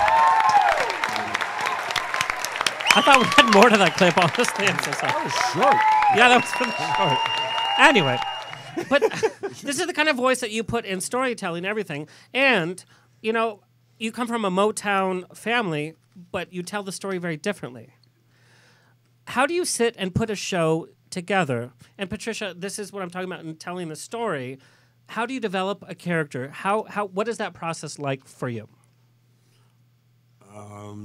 For me, it was the album was always going to be a tribute to the music I grew up with, which was Motown, my father's music, and then. But there's my a part of that music. shouldn't be so scared that like Liza Minnelli singing Judy Garland songs. That's so dangerous. No. You have to listen. I listened to your It's totally. your album. It's completely different. Completely. Yeah. It's like Honey, I did listen. Yeah. No, I know But I'm telling that. I know he listened. I got it sent to me for free. I wouldn't have been on the show unless he listened. Yeah. He paid for it. I didn't. No, right, he got it free. No, the idea was You got a lot of things free, honey. if you do anything that is as iconic as the Motown classics, which is a classic from Smokey or a classic from Marvin, if you're going to do those iconic songs, you can't do the same arrangements that they do. Right. Because they've done it already and they've done it better than you'll ever do. So it had to be my interpretation of what those songs meant to me when I was growing up. So all the arrangements were based on how emotionally they felt to me when I was a kid. So I actually took those memories and those feelings and rearranged everything with Peter Smith, who's a genius, and my co-writer of our songs that we wrote together, and rearranged it because to me, it's if you're going to do Sinatra, you don't take Nelson Riddle's arrangements and do Sinatra. You do them differently, or then don't do them because they've already been done so well. So I tried to make everything as different as I possibly could, to make it. Your presence on stage is amazing. It's sexy. It tells this plaintive story. You're a hit. Oh, thank you. Yeah, I think it's a good story because it's a story of fathers lost and found. More than anything else, which makes it great. So let me ask a personal question because I'm totally inappropriate. You were estranged from your dad, and then in your teen years, you reconnected, moving to L.A. from Chicago. What was that even like in your mind? As a teenager, we have so many things to deal with on our own. Puberty, the breakouts, sex, everything. How did you even put that? I didn't see him for 10 years. So I came to L.A. after not seeing him. We reconnected from 6 to 16. I didn't see him. And then we reconnected after 10 years. And then about 8 months after we reconnected, I moved out here with him because Motown had left from Detroit and came out. Yep. And I moved with him after we were totally strangers. And then I came out here and had all that sex you were talking about. Yes! I mean, I knew why I came to L.A. Sex, drugs, and rock and roll. Yeah. Was it weird reconnecting, though, to a father that you didn't really grow up with? How do you start that process? It was, you know, I tell this story sometimes in the show, but my sister had found him. My sister was selling circus tickets, on the phone. She was selling tickets to the circus, and she decided to call Motown Records in Detroit, and then she didn't get them there, and they had said Motown had moved to L.A., so she called Motown trying to sell circus tickets, and she snuck in some long-distance phone calls, and she called Motown in L.A. and said, can we leave a message for Ron Miller? Are you kidding? Wow. True story. That's amazing. And he said he's not in, but we'll leave him a message. So my sister left the number.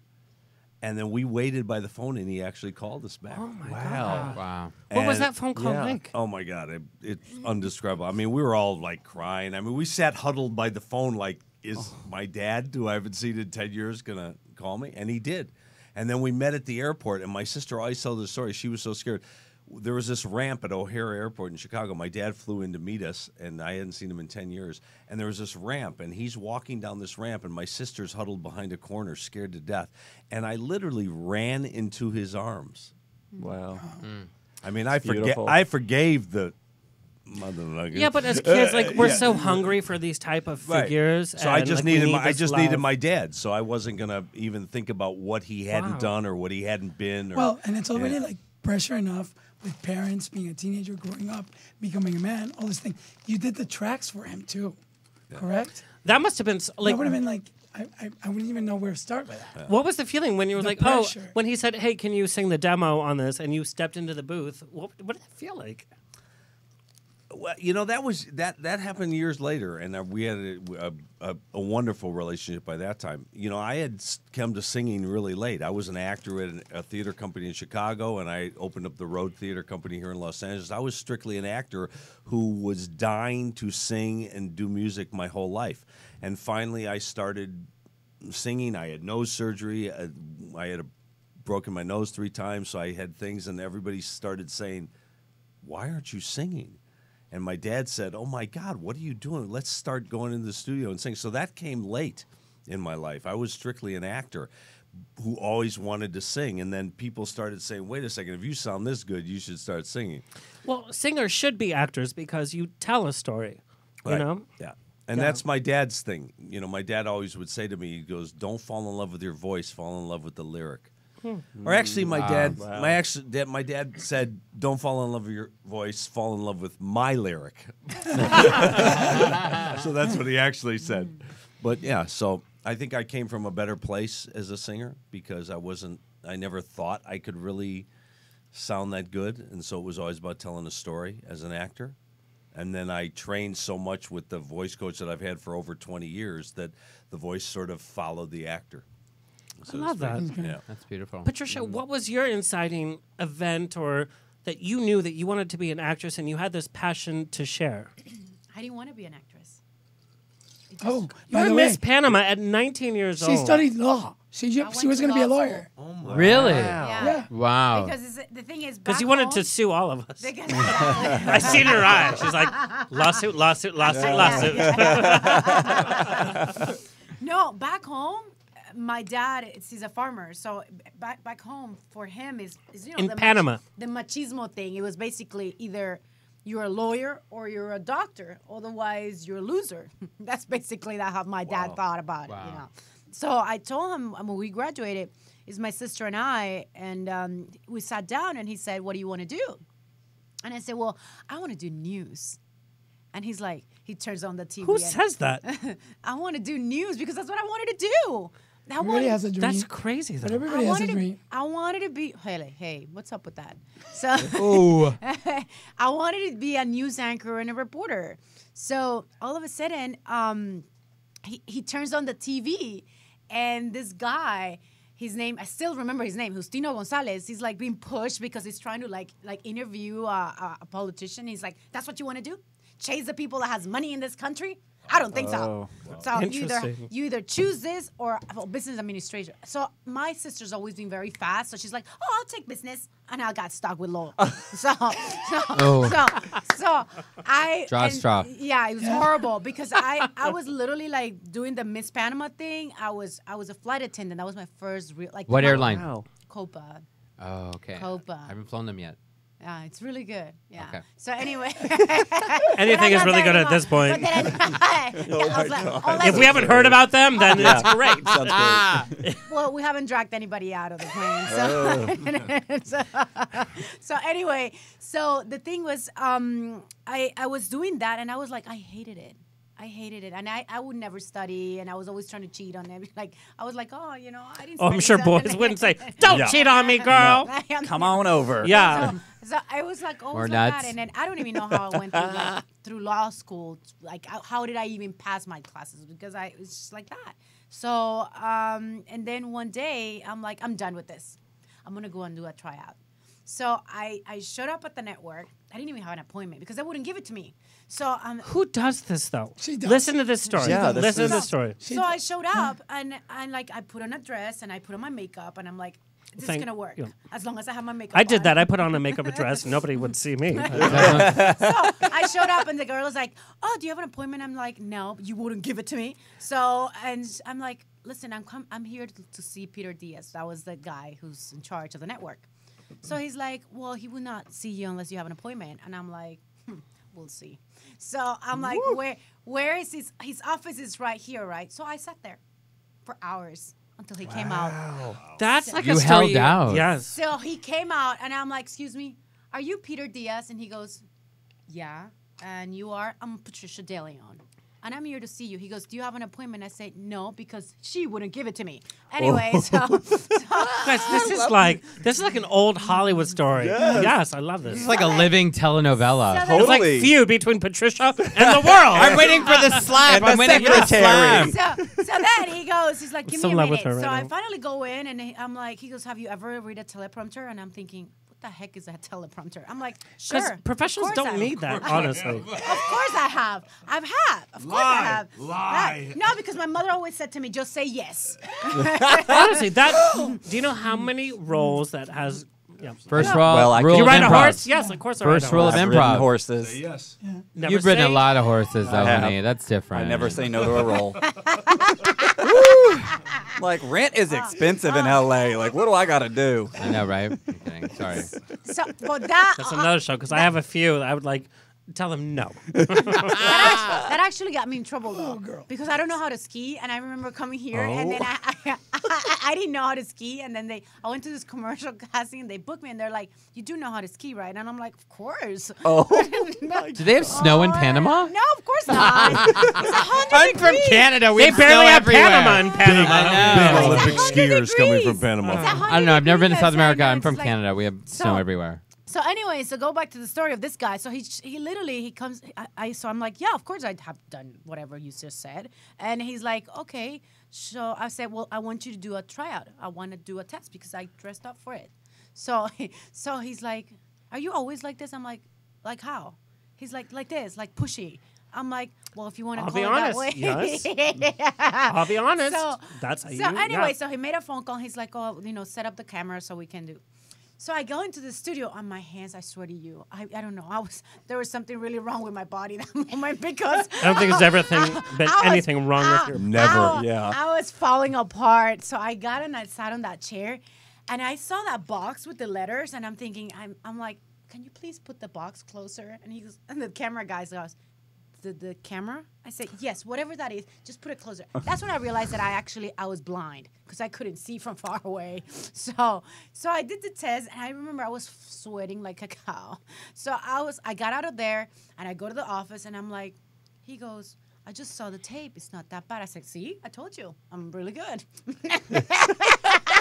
But told you, girl. And then these are Hollywood stories, though. Yeah. And then you got the part? Yeah. So anyways, no, because he didn't have a position for me. So the worst part. All this for nothing. Typical Latina woman. Let me tell you a long story that doesn't mean anything. Doesn't result in anything. No, Yeah. time out. My mom is a fan of that story. No, time out.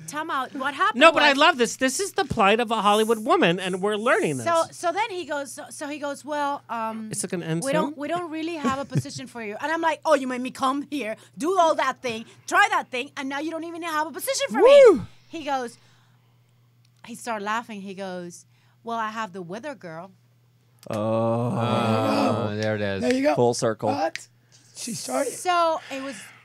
I'm telling you, the weather is the worst job on television. The Yeah, worst. but you That was built like up three- your so. First of all, if you that had was to the social literally media dress comes like up. a slut. Back Wait, home. can you say slut one more time with that accent? Slut. Yeah, that was awesome. So anyway, There's going to be a new podcast on You think it REVRY was good called for Slay. you. Yeah.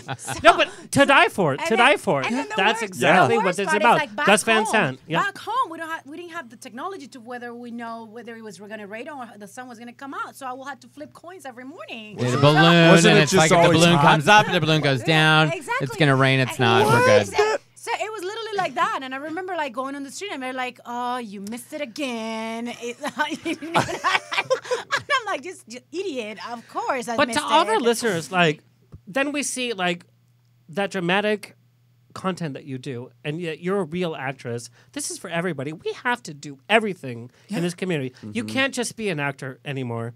You have to be funny. You have to be an actor. You have to do your own graphics. You have to do Say yes. so much. Yes, you say yes, and then you never give up. I just think that's the Well, really that's a Brilliant. perfect. Yeah. Never give up. I have some of my friends. Oh, I want to be in entertainment. I want to be in Hollywood. They don't want to do the hard work.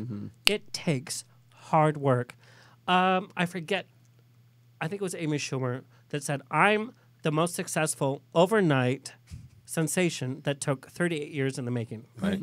Hello. It's always like that, though. So, Damien, to that point, I want you to talk about Out Webfest. Yeah. Here's the crazy thing. I would like to echo Amy Schumer. I feel like it's been 36 years for me in the making, and it was it isn't until now that I really discovered what my true my true passion is, but also on top of that, like what my true power is in this world. Out Webfest is something else that we created with REVRY. Andrew's having another drink right now. He's like, pour me some more vodka. Out Webfest is the first LGBTQ web festival. Web fests are all over the world. They have them in South America and Europe and Africa and Asia, and they represent digital short-form content. So we created another first-to-market opportunity.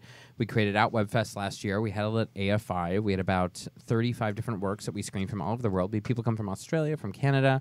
This year, we are partnered with YouTube. Our opening night is this Friday. Oh, hello! I will be there, Honey, you'll be on the pink carpet interviewing big celebrities. But what you don't know is we have Access Hollywood, Entertainment Weekly, Time Magazine, Pop Sugar. Andrew, who am I missing? But here's the thing. Andrew's like, I'm at the YouTube she's drunk right now. offices. Like I'm gonna alive. sneak into the offices and open up the drawers. Honey, we got lots. But here's the most important thing. YouTube supported Out Webfest in its second year, a web festival, a festival of any kind in its second year. And it's being completely sponsored by YouTube. Our opening night, we're screening the Sundance premiered film about Gigi Gorgeous's transition, directed by Barbara Koppel, an Academy Award winner. And it was nominated on Sunday for Best Documentary in the MTV Movie Awards. Unfortunately, she didn't win, but we love you, Gigi, and we support you. So this is our next appearance and screening since the MTV Movie Awards last Sunday. But we have something really important that we're doing with Out Webfest this year. REVRY has created the REVRY Visibility Awards. And the REVRY Visibility Awards recognize the vanguard, the vision, and the velocity. And that's really the past, the present, and the future. And what I mean by that is Tyler Oakley is winning the Vanguard Award this year. He'll actually be there to We accept. have some of the pictures, yes. Yeah, well, he'll be there to accept the award. Gigi Gorgeous is accepting the Vision Award this year. And Ari Fitz, and you guys all should Google Ari Fitz right now, ARIFITZ, because Ari Fitz is our Velocity Award winner. She is gorgeous. She came from the real world. She is a rising star in the YouTube influencer world. She's lesbian and polyamorous, and she is absolutely stunning. She has a clothing line called Tomboyish. She's receiving our Velocity Award. So really representing everyone within the community. We're sold out. We're sold out this weekend at the Downtown Independent. We're sold out at the YouTube space. This weekend we'll Can be I at still come? Honey, you got your press Forget passes. about your spot But on the the Downtown pink Independent, I just want to give some shout outs. We are screening 40 works from across the globe. We have people coming in from China, from Canada, from Europe, all over the globe. We have an Iranian trans project called I Don't Want to Be Here. We have Ricky Rebel's new music series called Rebels Everywhere. We have got Gayborhood, the REVRY original half-hour scripted show that was shot in Chicago. We've got shows from South America. We've got shows from China. We've got shows from all across the globe, and people are coming in like droves. And the best part about it, and Alex, I'm going to introduce you to everybody, we have folks speaking from E1. We have folks speaking from Brian Graydon Media, from Logo, from Viacom. We have folks speaking from Blue Fever, from Pongolo. We have folks speaking from so many major, massive studios because they know the value of digital short form and, more than anything, LGBTQ content. Wow. I love that. Well, if there's a time. But don't invite me because I'm going to be so Girl, irreverent. you are going to be podcasting live because we have a podcast. I'm going to be live streaming, but I'm going to be live streaming on the Rocks. So On the Rocks, it'll on be the a little irreverent. I'll be like, how could you ever be irreverent? On the pink carpet, you're gonna like Gigi Gorgas. Yeah, what's up? Really? You're gonna be backstage, girl, drinking vodka, 2 Chicks vodka with Gigi Gorgeous and me and everyone No, else. but it's actually very important. In fact, we're going to play Yes, the let's do trailer it. for Out Webfest. Yeah. And when we come back, just for all of you, we have to talk about our most embarrassing moment in the entertainment industry. Ooh. Oh. I want to hear yours. Oh, mine's so good. I have so many. I can't tell that one.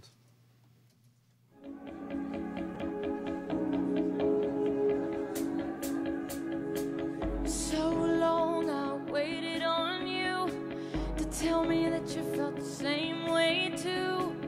So consumed by the stars in your eyes, I fell so hard for you. Typecast as a grown-ass man, will cry wolf like you just turned 10. Still you have my heart in your hands, I fell so hard for you.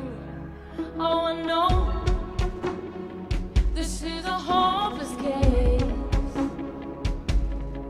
but I can't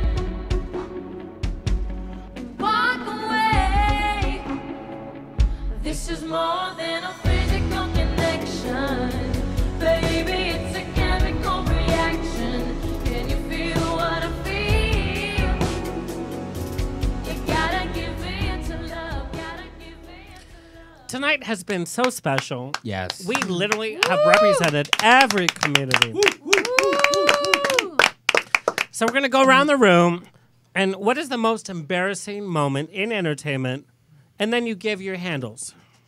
Mark. Oh, no. This is not good. Mark, you're very popular with, like, women that can drink a little too much. Bears. Come to your... My most embarrassing moment on stage? Wow. I rarely tell this story, but I actually, it wasn't embarrassing, but it was my most outrageous. I had a theater company in Chicago, and I actually, during a scene where I was backstage waiting to go on, I had sex before I went on to the scene. Oh. I had sex Good during boy. Bye Bye Birdie understage when the dancing was happening. Good for you. Right before my entrance. Well, I mean, there your were two second, entrances. Now there's a new baby. Oh. I'm a Ron Miller But baby too. But I don't know if I was embarrassed. Oh, okay. Wow, okay. Patricia. Oh my God, I've had so many, but I think that this is the worst one. So I had to put on this really tight dress. I was hosting. That's when I first got You here. did that for Saturday night at Stan Zimmerman's play. No. Oh, no. No. She walked into a 50-seat theater because we went to see a play. She wore the sexiest. She was like... And you almost let me fall on the floor. So anyway, Private joke. So, Anyway, yeah. so the dress was so tight, so I took my underwear out. But I put it in like my bag of clothes that I have changed. And it fell on the floor. Oh, no. It fell on the floor. And then the camera guy goes and says, "You dropped your..." Oh. He called you out? Well, I left. No, it was like literally. He didn't keep them? No, he didn't Did he keep sniff them. them? eBay. No. So no, apparently they were just on the floor. They were red on the floor, just a little thing. Of course they were red. Yeah. Yeah. There were a little Good thing girl. on the floor. Little things, exactly. From Fredericks of Hollywood. So the guy Not a comes- sponsor. the guy- Not yet. My thoughts could get me arrested right now. Oh. That guy comes running to me. He goes, Patricia, I think you dropped these. And I'm like, Wow. give me that. I just, don't get me wrong here, but I think he was gay. Because No. if that's all he did. No, he wasn't. He wasn't. Well, if he was gay, he wouldn't have touched him. I'm like, No, He he had wasn't. tongs. Yeah, exactly. Yeah.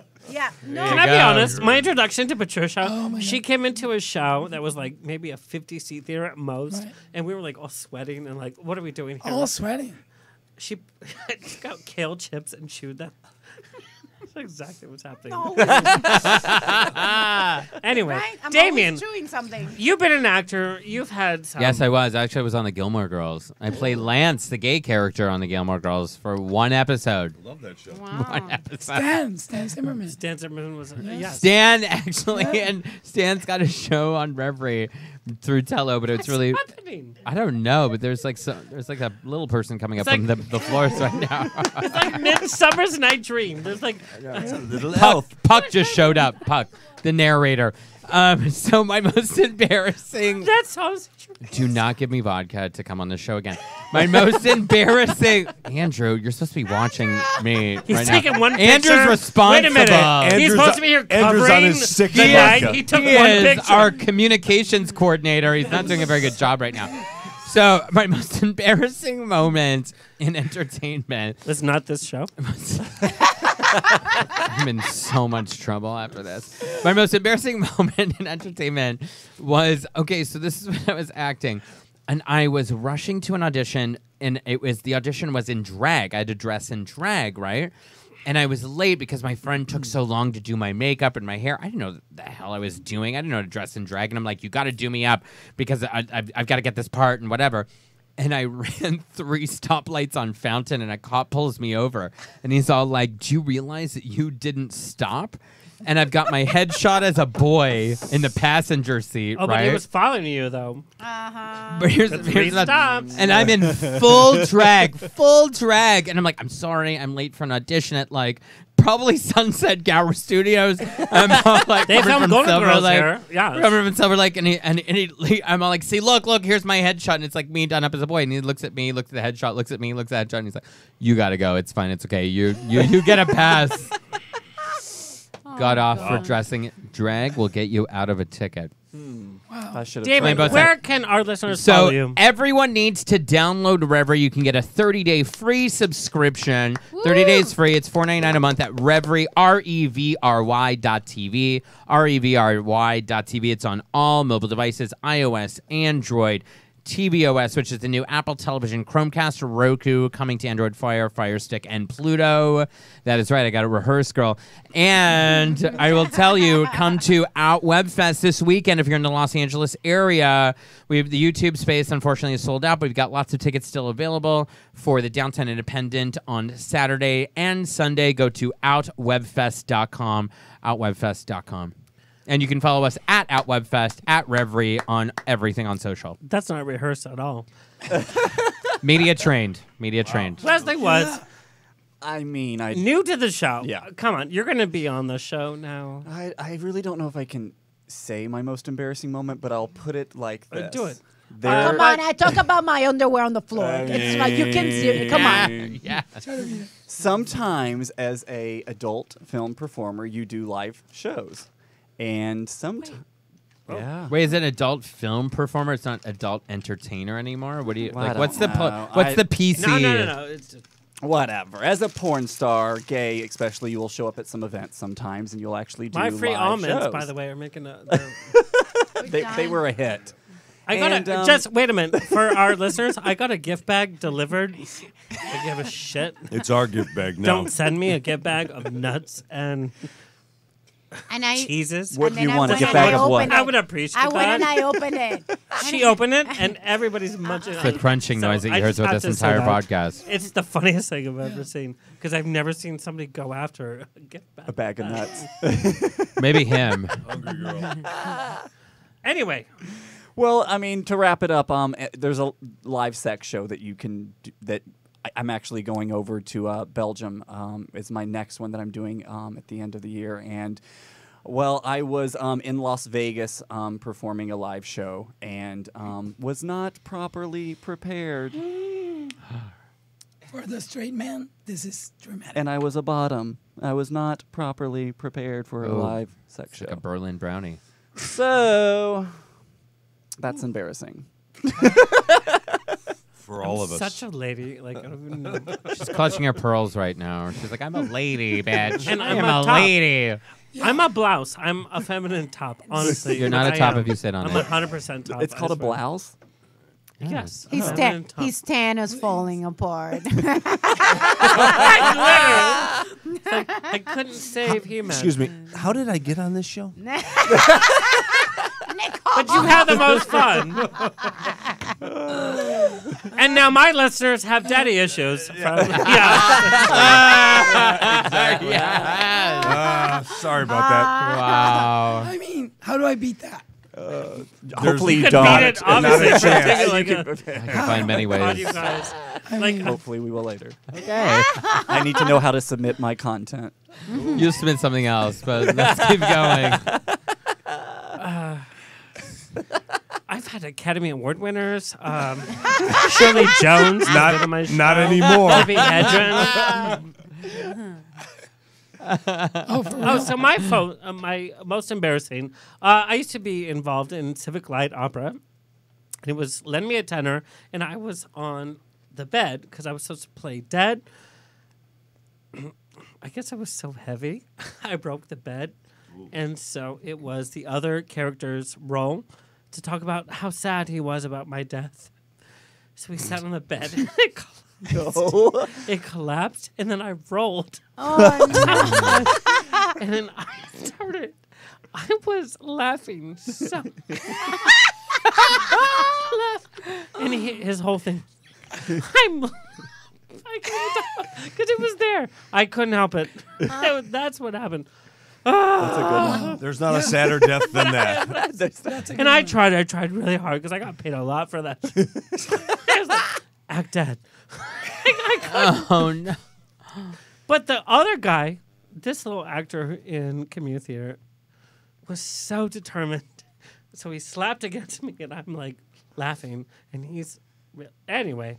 All right, Kurt, everybody. There was like a moment of silence there. That was a little awkward. Yeah. Find us on social media. Anyway, I love you guys. This is what our was show fun. is all about. So fun. Kurt, thanks so much. He's still for... trying to Thank you. recreate the Yeah. image of him rolling after the bed. I think you guys should Rolling sing it downstage. You guys should sing it like a duet together right now. Love Kurt. Here's how we're going to end the show. We're going to end the show with Mark Arthur Miller's I Don't Have Time, because he shows off his voice. I don't know the time. Fabulous. I don't have the time for wars about the gods or who we all should be. I'm willing to wait until this journey's end before I truly see. I don't think they'll mind if I spend all my time loving you. Can we have that private moment when no one else can see? I could toss my phone and look at you, and you could look at me. And in our eyes we'd realize there's no better place to be. Baby, just you and me. No better place to be. Baby, just you and me. No better place to be. Hey girl, turn off that TV. No better place to be. Baby, just you and me. No better place to be. Come spend some time with me.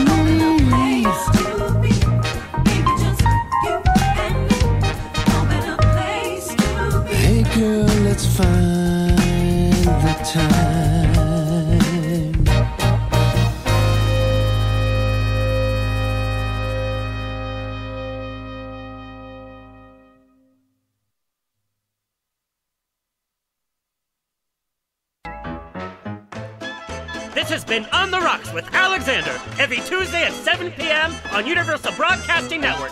Find me on Facebook on the Rocks Radio Show. Tweet me or Instagram me at On the Rocks On Air. See you next Tuesday!